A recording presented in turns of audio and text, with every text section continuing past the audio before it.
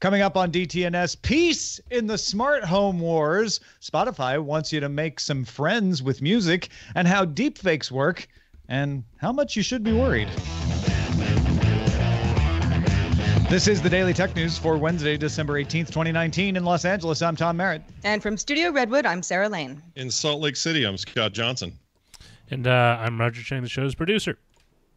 We were just talking about ice cream, a lot about ice cream, also about angry garbage men, and much, much more on Good Day Internet. If you want to get that wider conversation, become a member at patreon.com/DTNS. Let's start with a few tech things you should know.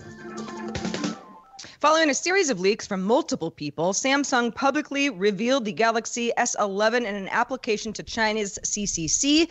The company confirmed that the Galaxy S11 will come with 5G, but will only have support for a maximum charging speed of 25 watts. This is after Samsung's Note 10 Plus introduced 45-watt charging, so a few people disappointed about that. Yeah.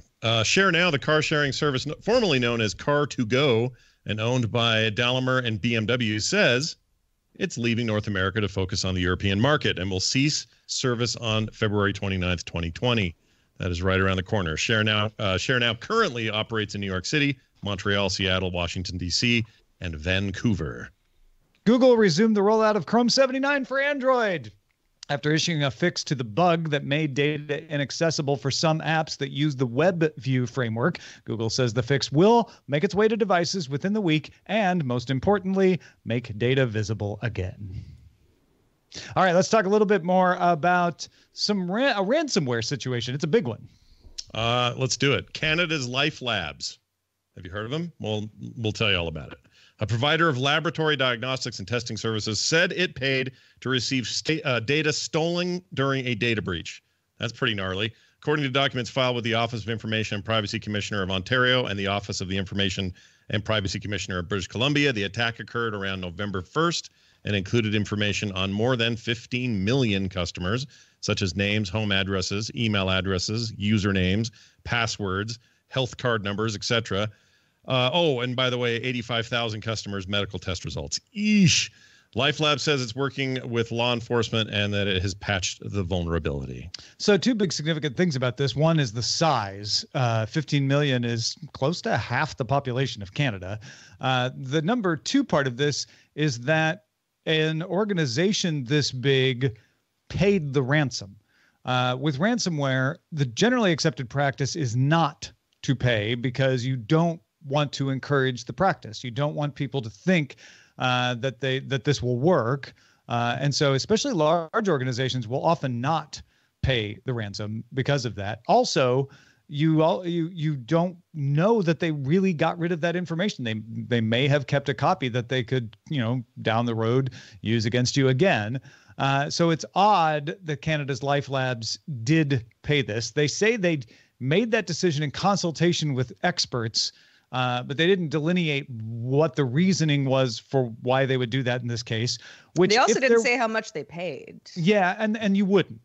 You wouldn't want to put that out there, especially if there's a reason why you're paying that has to do with catching the people.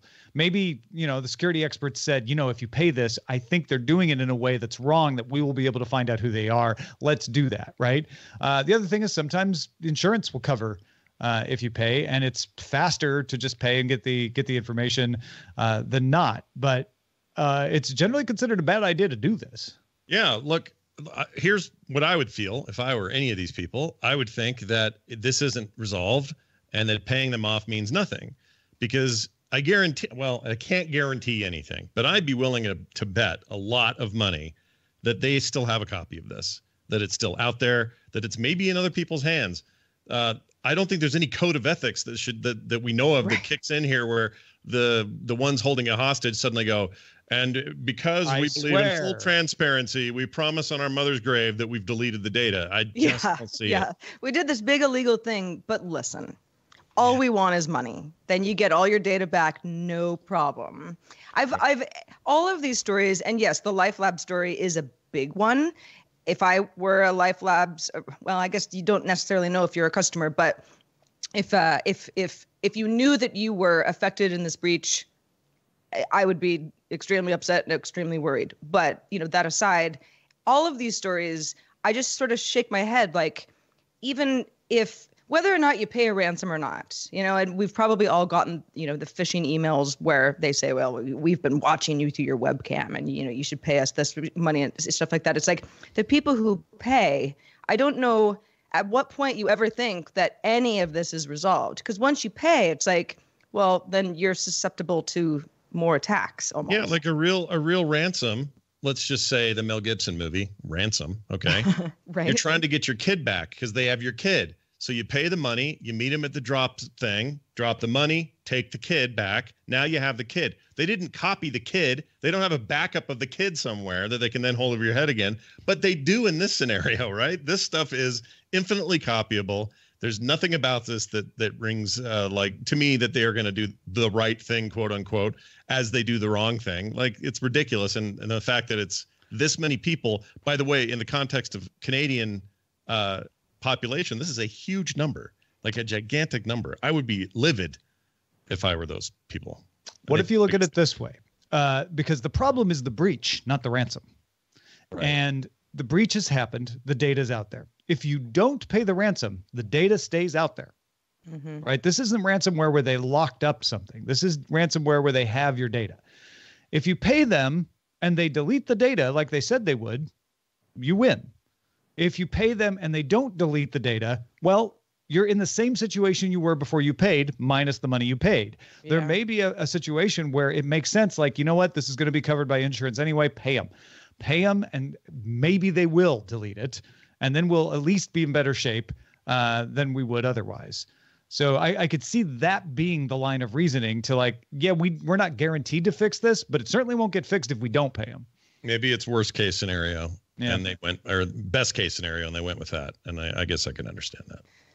Well, this next story might make you feel a little bit better if everything goes as planned. Amazon, Apple, Google, and the Zigbee Alliance are partnering on Project Connected Home over IP, which is a new standards organization aiming to let smart home products work better together. Right now, when you buy a smart device, you have to check to see if it works with your platform. Smart home device makers have to choose which platforms to support. They always don't support all of them. The project aims to enable communication across smart home devices and mobile apps and cloud services as well. The Zigbee Alliance, if you're curious, includes multiple companies like Samsung, Philips, now Signify, IKEA, NXP, Residio. So quite a few use Zigbee as well. The project will start with safety devices like smoke alarms, security systems, electrical plugs, window shades, and HVACs. A draft specification and open source materials are scheduled to come out late next year. Man, I talk about this most when it comes to smart assistants, but it is an entire smart home problem where I have to think about, do I want to buy that device? Will it work with something I have? And if I have a Google Home, or I guess a Nest Home now, and an Echo, which do I want to use to control things? Do I want to try to use both? It's just a mess. And so this probably won't fix the voice assistant part of that. You'll probably still have to pick one of those, but it may make everything else a lot easier, where you don't have to think about, like, oh, wait, should I be in the Apple Home ecosystem or the Echo ecosystem? You can just buy stuff and it'll work with each other. And that is good for all of us. It's good for us as consumers, and it's good for the companies too, because they'll sell more products. It's also rare. It's usually, these companies usually dig in and think, well, we want to be the ecosystem people most use, Apple in particular, and they don't usually budge from that. But once in a while you'll see something like this happen. And I think this is for the betterment of the future of home connected IP devices and our ability to control them. Because right now, there's a lot of confusion in the marketplace about who to go with, what to go with. How about it be cool if I went with the best thing for the job from these guys, and then I had a whole other job I think will be best handled by those guys, and maybe one's opening my garage door and the other one's shutting off my lights at night. But if they could in some way cohesively work together, like 100% behind this idea, I think it's great. Yeah, it's unusual, like you say. Usually you have one holdout. Usually it's Apple. So it's good to see Apple, Amazon, Google, and the entire Zigbee Alliance was trying to be this on its own. And so it's interesting to see the Zigbee Alliance go, fine, we know we won't get you to join us, so we'll join you but needs a better name. Project Connected Home over IP is not catchy. I'm sure they're going to come up with some rebranding. What, you don't like Pachukwi? Yeah, Pachip. That's what they'll change it to, I'm sure. Spotify is testing a way to see what your friends have been listening to called Taste Buds. Jane Manchung Wong found some code referring to taste buds in the web version of Spotify. Jane Manchung Wong is amazing at finding these sorts of things. She told TechCrunch about it. Taste buds would show up alongside the library and home sections in Spotify. So it'd just be one of the main sections. Right now, you can see the recent things your friends have played. You have to dig down to find them, and it's only the most recent stuff. Taste buds would show you everything. So the section you'd get to there by tapping a pen icon. You go to the taste buds section, you tap a pen icon, and search the people you follow to see what they've been playing the most. So I guess not everything, but you would see what their most favorite things are rather than just the 3 or 4 things they played most recently. I'm unsure if I would use this because I already find myself not caring so much about what my friends are listening to as much as I want better recommendations just from algorithms and from my previous, what I listened to. I'd like it to just make better suggestions. But then I got to thinking, my friend Eric Van Skyhawk, who's a bit of a musician in his own right, is a huge nut about great electronic music. And it occurs to me that this actually would be something I would do with him in particular, because I'm always trying to find good electronic music. I'm of the opinion that it peaked in the 90s. That's a whole nother argument for a different show. But my point is, if I want to know what's good and new and the algorithms just aren't telling me, maybe that's the only way to get it is if I start tapping into other people that are into it. So he's one of your buddies with taste. He's my taste buddy. Taste bud. Is what I'm saying. Yeah. I definitely have friends who I find to have really good taste in music, and not just because it's exactly the same as mine. They turn me on to bands that I end up liking, or a song that I end up liking that I wouldn't know of otherwise, or maybe they were just first. So I get how this would mimic that. Most of my friends are not those people. And it's not because I don't like their music. I just don't care. And I find that, and I don't use Spotify, but if this was an Apple Music feature, I know I wouldn't use it because I kind of like the playlist that Apple editors that who are they even? They're experts somewhere, that I don't know. I like that kind of stuff because it's a little bit more like radio where I'm just like, who knows what's next? That kind of speaks to me a little bit more, but I'm sure there are people out there saying, no, this is great. I'm a Spotify user and I can't wait to learn more about my friends' tastes. There's just so much out there. I feel like I stumble on things sometimes and that's great, but it always feels like such a weird accident. I'm kind of angry that it took that long for me to find it. Like I would have been listening to this for 5 years. Where's this band been? And it's been nowhere because nobody's recommending it. So maybe this is just another way to do that. I'm all for more features on our music. That's the state of the world today. Find something you love and be angry about it. That's right. Well said. Netflix, a thing we all like and are angry about, released 371 new TV shows and movies in the U.S. this year. Just this year, everybody. And that number again, 371. Think about that. According to data from Variety Insight, an increase of 54.6% over 2018. Variety also points out this is more original series than the entire United States TV industry released in all of 2005. Well, not that long ago. The number includes documentaries, adult animation, unscripted TV shows, comedy, drama, news, and talk, but not content targeted for kids. That number is crazy to wrap your head around. Yeah, because when you think of the entire TV industry in 2005, it's not like 2005 was the dark ages. You got cable, you got broadcast, you got local, you got other stream. It's just pre-streaming originals. You really didn't have Netflix making originals in 2005, but all the major broadcast networks and cable networks are there. You're right. Mm-hmm. Yeah. Yeah, it'd be one thing if you said all of these streaming services together made more than 2005, but Netflix alone doesn't include all the original content on Hulu or Amazon or anyone else. We talked about this on Good Day Internet. Another reason to have Good Day Internet because the story came across the wire right after DTNS yesterday. And the thing that I pointed out was the total television, and counting everything, the original television made in the U.S. in 2018 was 1,233 shows. Wow. Versus 138 made in 2002. So 16 years before, they made 138 shows. You still couldn't watch everything. 1,233 in 2018. In fact, it went down in 2019, according to Variety, it went down to 1,178. They didn't make quite as many. So maybe we really have hit peak television. They just can't make any more. This is the maximum capacity of television you can make. Well, it's definitely not all shovelware either, or junk. It's pretty good generally. Like, I know, its tastes are going to vary, but we're not talking about just throwaway terrible television like the kind I grew up with. I mean, that exists too, but of course, there's just more of everything, good and bad. That's true. There's so much that just on this one service, which if you think about it, I mean, if you're really into original Netflix content, you're getting quite the value for your whatever you're paying. $14, whatever it is now. But with so much content, if only there was a way for me to know what my friends were watching. Then I could get great recommendations. Just what they hate on Twitter. You'll be good. The thing when people complain about, I don't want to have to pay for all these services, the thing to remember is you used to pay more money for less. There were only 138 new shows, and you were paying more money for that than you are now for 1,178 shows. So that's why that's why there's so many streaming services, because there's so much stuff being made. Yeah. It'll shake out. They can't keep this up forever. Yeah. I guess we don't know what everybody together is, but Netflix alone is enough. I'd be super curious. Yeah, no, the 1,000 number is everybody together. That's everyone together now. Okay. Yeah. That's what I've been saying. Sorry if I didn't make that clear. That's the entire television output of all of them. Wow.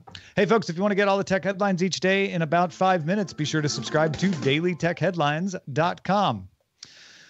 This Monday, Timothy B. Lee published a part in an ongoing series on AI and deepfakes and the like on Ars Technica about his experience creating a deepfake video. He got approval from Ars to spend a little money and a little bit of time learning how this worked. So he decided he was going to take a video of Facebook CEO Mark Zuckerberg testifying to Congress and replace Zuckerberg's face with data from Star Trek: The Next Generation.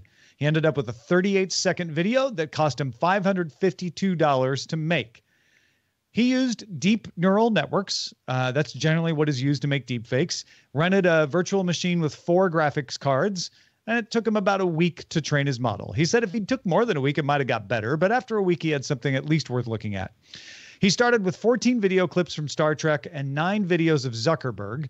He used iMovie to then edit out any parts of the video that didn't have their face in them. You want to give them a pure sample of the video with the faces. He ended up with about 9 minutes of footage of data, 7 minutes of Zuckerberg. That was then cut up into stills, because that's how the training works. They don't look at the video. They look at the individual still images that make up the video. So he had 2,598 images of data and 2,224 faces of Zuckerberg. Now, the reason you need all that is you want a variety of angles and expressions and lighting conditions. So it's not the length of the clip, it's the diversity of it that's important. An hour-long video of Zuckerberg talking in the same lighting conditions and in the same position is not as valuable as 3-second clips of him in entirely different places. So that's why he wanted to have a lot of different clips of the folks. Then he used some software called Face Swap to do the training. He rented that virtual machine, as I mentioned, a Linux machine. He started with one graphics processor, but he upgraded it as he went along, and he ended up with four NVIDIA T4 Tensor Core GPUs, 16 gigabytes of memory each. He says he could have done it cheaper, but it would have taken more time. Apparently, an NVIDIA GTX 1070 or 1080 card with at least 8 gigabytes of VRAM can do this, just runs a little slower. The first phase of the face swap is extracting. That's where you detect the faces in each frame of video. It's fast for the extraction to happen, but then humans get involved. Humans have to go in this case, Timothy Lee, and look at each thing to see, was that really a face of Zuckerberg? Was it really a face of data? We're not even into the training yet. This is just identifying faces. And did they identify the faces he wanted? Did they identify things that weren't faces? And he said that took a lot of time going through and manually kicking out some of the false positives. Once you're sure you have a pure data set, then you feed that into Face Swap's training algorithm. That takes the extracted images and trains the deep neural network to make the convincing versions of the face. Training ran from December 7th to December 13. And then once he was satisfied that the training looked pretty good, he did the conversion, which is almost instant, taking the trained model and applying it to that video of Zuckerberg speaking to Congress. And the output, of course, is the video of Zuckerberg with Data's face speaking to Congress. The better part of Timothy B. Lee's story here, though, is his explanation of how deepfakes work.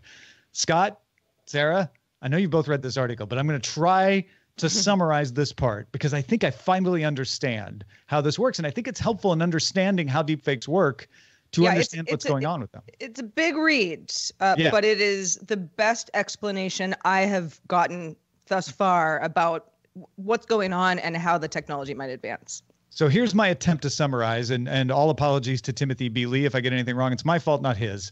The encoder in the deepfake software takes the actual image, let's say of Zuckerberg, and then tries to squeeze it down to a small number of variables.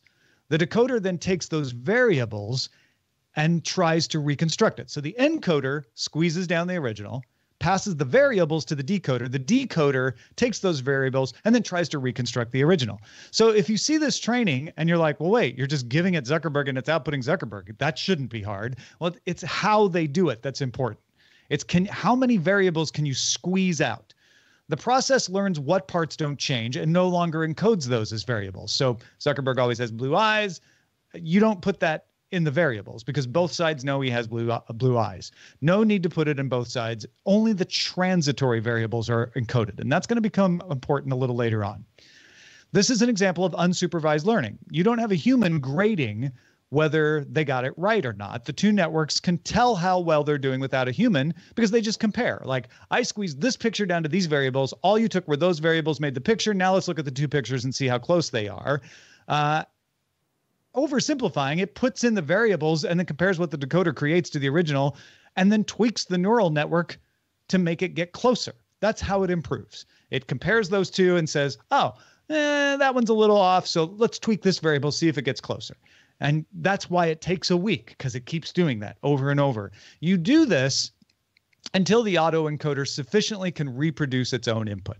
And that's where Timothy B. Lee looked at a week and said, well, this looks pretty good. If I did it longer, it'd probably get better.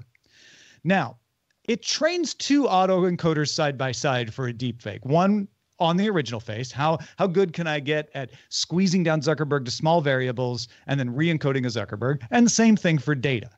They both, here's the key, they both use the same encoder, but different decoders.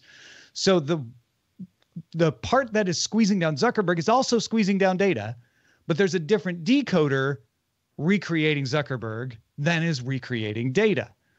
So the neurons in the neural network change with both faces, but the decoders only change neurons for the face they're creating, whether it's data or Zuckerberg. The encoder is working on squeezing down variables from both faces. And then it gives it to either the Zuck or the data decoder. In other words, you're training the input to recognize commonalities between both faces, head position, eye position, angle. But the decoders are being trained to take those variables and output only their face. Once you've trained it up, that's when you swap. You give the encoder a Zuck face, but instead of having it pass to the Zuck decoder, you have it pass to the data decoder, and voila, deepfake. Wow. And just to be clear, we're talking about Star Trek data, not just data in general. That's a good point. You know, I mean, I think everyone's with us, but there's just a lot going on instead of data. But that's a very good point. Yeah. Right. That's a good idea. This is amazing. I'm so we were talking before the show about ramifications and stuff. And the thing I thought of first and foremost isn't so much that the deep fakes themselves concern me. It's the false positives that concern me. And Tom says, well, that's no different than what we do with Photoshop today. And I would only argue that I agree with that, but I would say it's a notch further down the road. It's a little more of that, a little more intense of a fake out and a greater chance for someone seeing something real and saying, well, there's no way that's real. That's one of those deep fake videos, which is sometimes as harmful as fooling somebody the other way. I also know there are a lot of positive ways this tech could be used in film and special effects and some other things. But as it stands right now, my biggest concern is the false positive, not so much that you can tell something's fake like we all say we can with Photoshop. Now we're going to do it with a much more sophisticated piece of technology that, while demonstrated here, we could all do for $600. Yeah. We're still going to be very skeptical of something we see that seems just a little unbelievable. and we're going to go, we're going to go that direction by default. And I think that's bad. I agree. This bothers me a lot more than someone saying that's probably just photoshopped. And I'm not sure how to summarize that quickly, but I think everybody who works in the video industry knows that anything with video there are so many more points of failure, right? You can doctor up an audio file easy, make somebody say something that they never said. You can doctor up a still image.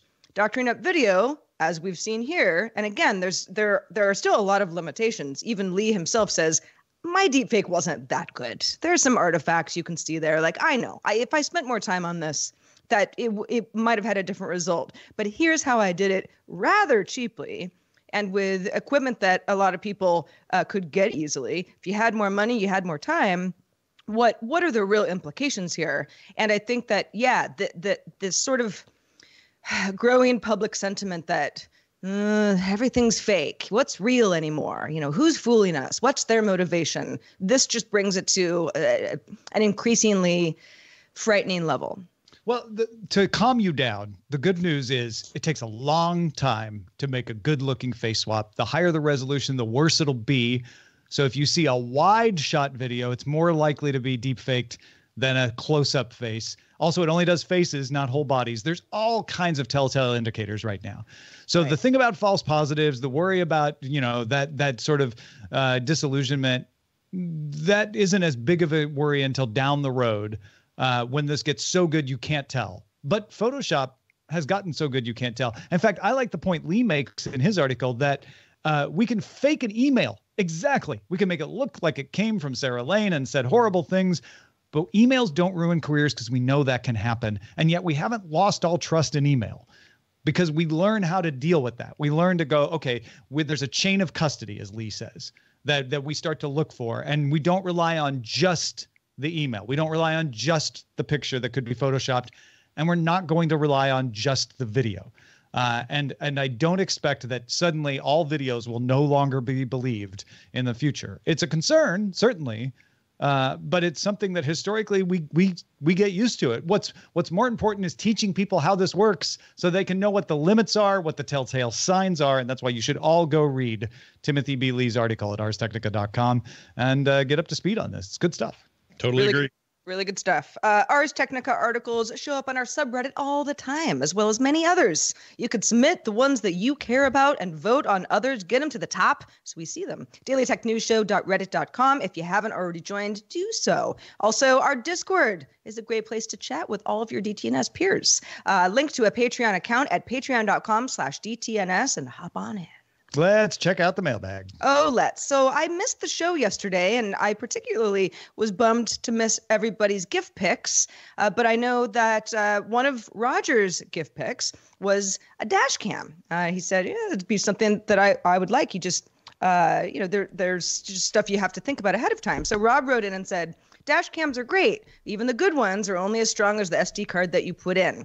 Dash cams should have a type of card called high endurance, where a special kind of micro SD card that's made for dash cams has to survive and record inside a car that might get baking hot in the summer, but also freezing cold in the winter and still have to always work. The normal micro SD card that's probably in your phone can't handle those temperature extremes or the constant video recording, which means that it might fall flat after a couple of months, not save the video of the guy that pulled out in front of you that you need to show your insurance company now that it wasn't your fault. Rob says, don't ask me how I know that, though. Oh, no, I think we might be learning at Rob's expense here, but thank you, Rob.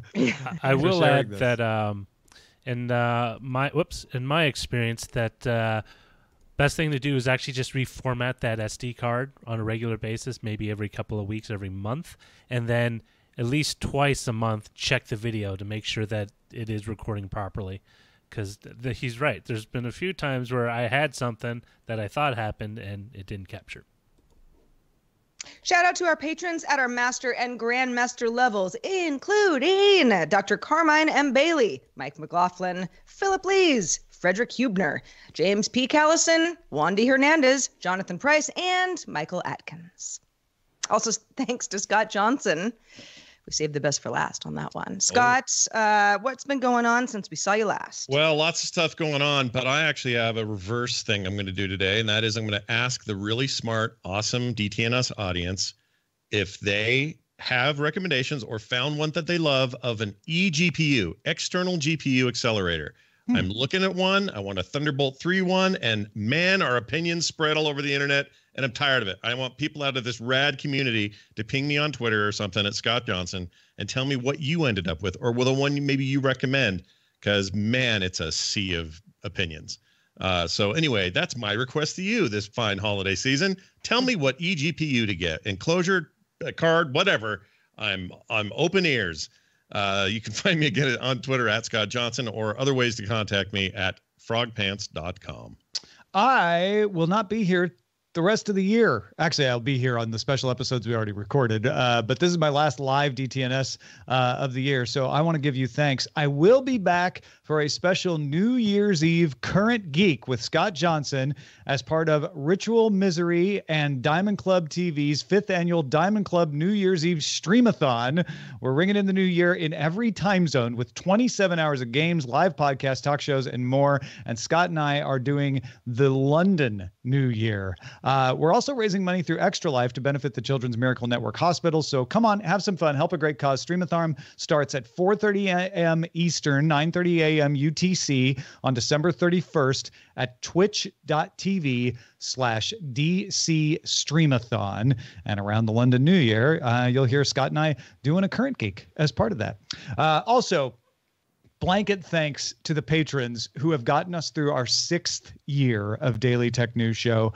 I never feel like I can thank you enough for supporting the show, for allowing us to continue to get bigger and better. So here's to 2020 and an even better Daily Tech News Show. Thanks to you, the patrons. Thank you, thank you, thank you. Our email address is feedback@dailytechnewsshow.com. We love to hear from you. We're also live Monday through Friday at 4:30 p.m. Eastern. That's 21:30 UTC. You can find out more at dailytechnewsshow.com/live. Happy New Year, everybody.